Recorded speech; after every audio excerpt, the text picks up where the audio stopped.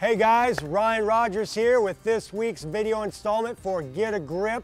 Different ways to work on your grip to help you, whether you're performing on an obstacle course or just in life or sport, all right? So what we've got this week is plate pinches. We did some plate pinches where we got small plates and pinched them together. This time we're getting just one plate, but a lot heavier plate, and you're pinching it and just heading for a walk.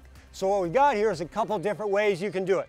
You can get Olympic lifting plates here. They're rubber encased plates. They tend to be a lot thicker, so really challenge your grip. Remember those fat grips? Challenge your grip a lot more, so a thicker grip is going to challenge your grip a lot more. You can do that. That's one way to do it. The other one here, this is a little bit easier because it has all the handholds. So what you can do is grip it. This is a 45-pound plate and just head for a walk. That'll challenge your grip. Or you can take off a finger or two. Do different finger patterns to challenge your grip and certain fingers more than others, since it is a little bit easier to hold on to.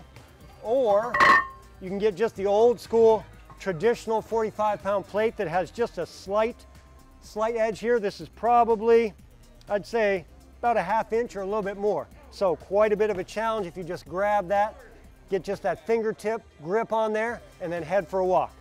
All right, so grab a plate, the heaviest you can hold with decent form for about 30 seconds to a minute or more, and just really challenge that grip. All right, so until next week, this is Ryan Rogers saying, get a grip!